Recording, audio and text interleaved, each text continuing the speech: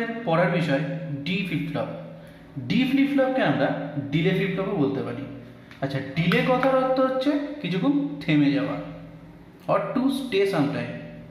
ওকে, so টি ফ্লিপফ্লপের ক্ষেত্রে সেক্ষেত্রে আমরা দেখেছি জেকে ফ্লিপফ্লপের ব্লক ডায়াগ্রাম থেকে আমরা জে এবং কে টার্মিনালকে শর্ট করে একটাই সিঙ্গেল কন্ট্রোল ইনপুট নাম দিয়েছিলাম, যার নাম ছিল টি।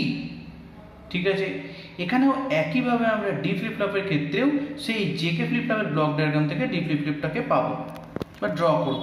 ওকে, সো এখানে কি করব, জেকে ফ্লিপফ্লপের ক্ষেত্রে জে এবং কে এই দুটো টার্মিনালকে শর্ট করে দেব, শুধু তার মাঝে একটা ইনভার্টার গেট, যাকে আমরা নট গেট নামে চিনি, নট গেট একটা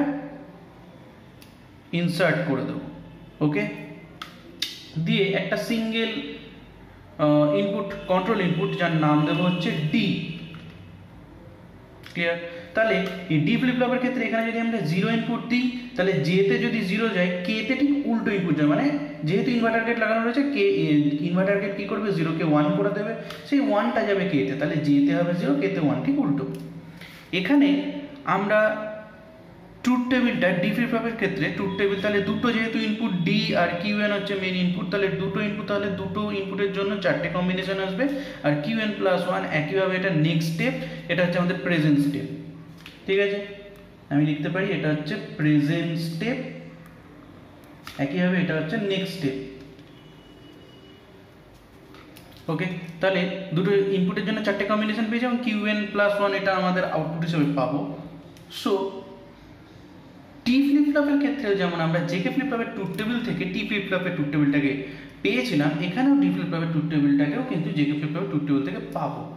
ওকে, সো এখানে আমরা টি ফ্লিপফ্লপ করেছিলাম। টি ফ্লিপফ্লপের ক্ষেত্রে যে ট্রুথ টেবিলটা আমি এখানে জেকে ফ্লিপফ্লপে ড্র করে রেখেছিলাম অলরেডি, বা তৈরি করে রেখেছিলাম, ঠিক আছে, এখানে জেকে ফ্লিপফ্লপের 0 এবং 1 এবং 6 এবং 7 পজিশন, এই দুটো ইনপুট হচ্ছে, মানে চারটে ইনপুট হচ্ছে টি ফ্লিপফ্লপের ট্রুথ টেবিল ছিল। বাকি যে দুটো পড়ে থাকলো, মানে বাকি যে চারটে ইনপুট পড়ে থাকলো, মানে হচ্ছে 2, 3, 4, 5, এই চারটে ইনপুট হচ্ছে আমাদের ডি ফ্লিপফ্লপের ইনপুট। এবং সেটা কীভাবে পাবো সেটাও আমরা দেখিয়ে দিচ্ছি, এটাকে আমি সাইডে রাখছি। ওকে, আচ্ছা, ফার্স্ট অফ অল ডি ফ্লিপফ্লপের ক্ষেত্রে ডি এর ভ্যালু দিয়েছি আমি 0, তাহলে ডি এর ভ্যালু 0 দেওয়ার মানে জে এর ভ্যালু 0, কে এর ভ্যালু 1, তার মানে 0, 1, আর কিউএন আমি 0 দিয়েছি, তার মানে 0, 1, 0, 0, 1, 0 আমি কোথায় পেয়েছি, এই যে 0, 1, 0। ঠিক আছে, তাহলে এক্ষেত্রে আমি আউটপুট পেয়েছি 0, সেই আউটপুটটাই কিন্তু আমি এখানে লিখবো কিউএন প্লাস 1 এর ক্ষেত্রে। তারপরে আমি ইউজ করেছি আবার 0, 0 মানে হচ্ছে জে 0, কে 1, তার মানে 0, 1, এবার কিউএনটা 1, তাহলে 0, 1, 1, সেটা কোথায়, ঠিক তারপর একটা 0, 1, 1, সেক্ষেত্রেও পেয়েছি 0, তাহলে এখানে আমি লিখবো 0। তারপরে আমি D1 দিয়েছি, D1 মানে হচ্ছে J1, K0, তাহলে J1, K0, J1, K0, কিউএনটা ফার্স্টে রেখেছি 0, তাহলে 1, 0, 0, 1, 0, 0 কোথায় আছে, ঠিক তারপর একটা 1, 0, 0, সেক্ষেত্রে আউটপুট হচ্ছে আমাদের 1, সেটা আমি এখানে লিখে দেবো।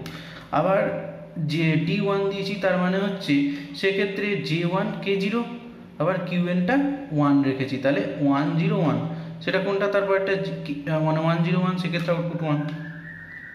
এই হয়ে গেল আমাদের ডি ফ্লিপফ্লপের ট্রুথ টেবিল। তাহলে আমরা বলতে পারি কি, যে এই যে জেকে ফ্লিপফ্লপের ক্ষেত্রে এটা, এই দুটো ইনপুট এবং এই দুটো ইনপুট, মানে টোটাল চারটে ইনপুট হচ্ছে ডি ফ্লিপফ্লপের ইনপুট, এবং এই পোর্শনটুকু হচ্ছে আমাদের গিয়ে হলো ডি ফ্লিপফ্লপের ট্রুথ টেবিল, এবং এই পোর্শনটা এবং এই পোর্শনটা হচ্ছে টি ফ্লিপফ্লপের ট্রুথ টেবিল। ওকে, এটাকে আমি সাইডে রেখে দিলাম।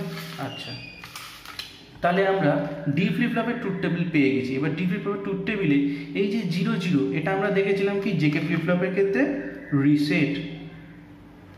ওকে, কারণ হচ্ছে কিউএন 0 আর 1 যাই দিই না কেন 0 আসছিল, কিউএন 0 আর 1 যাই দিই না কেন 1 যখন আসছিল, তখন আমরা বলেছিলাম এটাকে সেট। ওকে, সো এখান থেকে ট্রুথ টেবিল থেকে আমরা ফাংশনাল টেবিল পাবো। তাহলে একইভাবে ফাংশনাল টেবিলে শুধু ইনপুট ডি, যার জন্য একটা ইনপুটের জন্য দুটো কম্বিনেশন আসছে 0 আর 1, তাহলে 0 যখন ডি, মানে এই দুটোর ক্ষেত্রে ডিটা 0, সেক্ষেত্রে আমার আউটপুট রিসেট, তাহলে আমি এখানে লিখতে পারি রিসেট। আর ডি যখন 1, তার মানে এই দুটো ইনপুটের ক্ষেত্রে D1, সেক্ষেত্রে আমি আউটপুট পেয়েছি সেট, সেখানে লিখে দেবো আমি সেট। এই হয়ে গেল আমাদের ফাংশনাল টেবিল। এবার ফাংশনাল টেবিলের পরে আমি কে ম্যাপ একইভাবে ছকটা করে রেখেছি।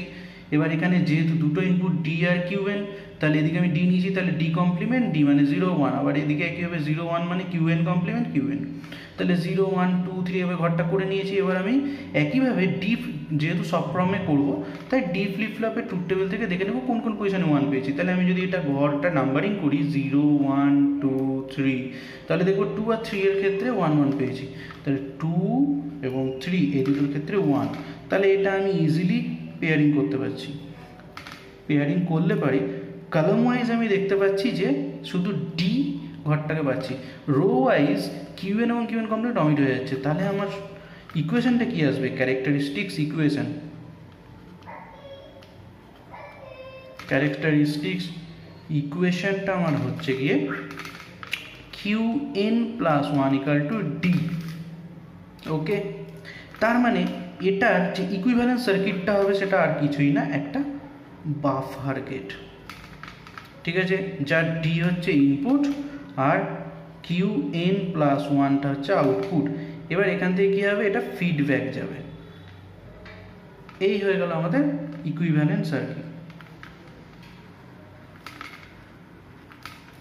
ওকে, আচ্ছা, বাফার গেট কেন হলো? বাফার গেটটা কি? বাফার গেটটা হচ্ছে আমি 0 দিলেও 0 পাবো, 1 দিলেও 1 পাবো, যা ইনপুট দেবো তাই আউটপুট পাবো।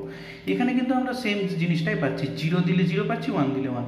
যদি আমরা ট্রুথ টেবিল থেকে দেখি, যখন ডিটা 0 দিচ্ছি 0 পাচ্ছি, যখন 1 থাকছে 1 পাচ্ছি, তাহলে এটাকে আমি বাফার গেট বলতে পারি সেই অনুযায়ী, কারণ আমার তো এখানে আউটপুটটা ডি, কিউএন প্লাস 1টা হচ্ছে আমাদের ইনপুট, ক্যারেক্টারিস্টিক্স ইকুয়েশনের ক্ষেত্রে দেখতে পাচ্ছি। ওকে, মানে সরি, ডিটা ইনপুট আর কিউএন প্লাস 1টা হচ্ছে আউটপুট। ওকে, এই হয়ে গেল আমাদের ক্যারেক্টারিস্টিক্স ইকুয়েশন। এবার আমরা দেখবো এক্সাইটেশন টেবিল একইভাবে ট্রুথ টেবিল থেকে। সেক্ষেত্রে কিউএনে 0 দিয়ে কিউএন প্লাস 1 0 পেয়েছি, কোথায় দেখবো? 0 দিয়ে 0 পেয়েছি, তখন ডি ছিল 0, লিখে দেবো 0। আবার 0 দিয়ে 1 পেয়েছি, আচ্ছা 0 দিয়ে 1 পেয়েছি, এই পজিশনে 1 ছিল ডিটা, সেটা আমি লিখে দেবো ডিটা 1। 1 দিয়ে 0 পেয়েছি, আচ্ছা 1 দিয়ে 0 পেয়েছি, 1 দিয়ে 0 পেয়েছি, সেক্ষেত্রে আমার ডি ছিল 0, সো আমি লিখে দেবো 0। ওকে, আবার 1 দিয়ে 1 পেয়েছি, 1 দিয়ে 1 পেয়েছি, সেক্ষেত্রে ডি ছিল 1, সো লিখে দেবো 1। তাহলে এই হয়ে গেল আমাদের এক্সাইটেশন টেবিল 0 1 0 1। ওকে, আচ্ছা, এবার আমরা আসছি স্টেট ডায়াগ্রাম। আচ্ছা, স্টেট ডায়াগ্রাম। ওকে, তাহলে স্টেট একইভাবে আমাদের ট্রুথ টেবিল থেকে স্টেট কটা আছে? 0 আর 1, 0 এবং 1। তাহলে ফার্স্টে আমরা দেখবো কি ট্রুথ টেবিলে 0 দিয়ে 0 পেয়েছি, তখন ডি 0, তাহলে 0 দিয়ে 0 পেয়েছি, তখন ডি ছিল আমাদের 0। তারপরেরটার ক্ষেত্রে আমরা যদি দেখি 1 দিয়ে 0 পেয়েছি, সেক্ষেত্রে ডি 0, 1 দিয়ে 0 পেয়েছি, সেক্ষেত্রে আমাদের 0, ডি ছিল 0। তারপরটা আমরা দেখবো 0 দিয়ে 1 পেয়েছি, সেক্ষেত্রে আমাদের ডিটা 1। আচ্ছা, 0 দিয়ে 1 পেয়েছি, 0 দিয়ে 1 পেয়েছি, সেক্ষেত্রে আমাদের ডি ছিল 1। লাস্টেরটার ক্ষেত্রে 1 দিয়ে 1 পেয়েছি, সেক্ষেত্রে ডি ছিল 1, 1 দিয়ে 1 পেয়েছি, সেক্ষেত্রে ডি ছিল 1। এই হয়ে গেল আমাদের স্টেট ডায়াগ্রাম। ওকে, সো ডি ফ্লিপ ফ্লপের ক্ষেত্রে আমরা দেখলাম ফার্স্ট অফ অল ডি এর যে সার্কিট ডায়াগ্রাম বলতে পারি, এর যদি আমরা জেকের ইন্টারনাল ডায়াগ্রামটা ড্র করে দিই, তাহলে টোটাল সার্কিট ডায়াগ্রামটা পেয়ে যাবো। সো আমরা জেকের ইন্টারনাল ডায়াগ্রাম অলরেডি জানি, সো ব্লক ডায়াগ্রাম দিয়ে আমরা এখানে সার্কিট ডায়াগ্রামটা কমপ্লিট করে দেখিয়েছি। ওকে, সার্কিট ডায়াগ্রাম 2 নম্বর পাচ্ছি হচ্ছে আমরা ট্রুথ টেবিল, তারপরে আমরা পাচ্ছি ফাংশনাল টেবিল। ওকে, তারপরে পাচ্ছি ফাংশনাল টেবিল থেকে, মানে ফাংশনাল টেবিলের পরে কে ম্যাপ থেকে ক্যারেক্টারিস্টিক্স ইকুয়েশনটাকে আমরা বের করলাম।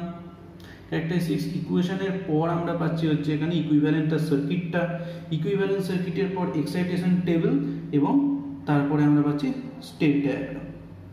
এই হয়ে গেল আমাদের ডি ফ্লিপ ফ্লপ, যাকে আমরা বলি ডিলে ফ্লিপ ফ্লপ। পরবর্তী ভিডিওগুলোর নোটিফিকেশন পাওয়ার জন্য click the subscribe button and press the bell icon, এবং ভিডিওটি ভালো লেগে থাকলে ক্লিক দ্য লাইক বাটন।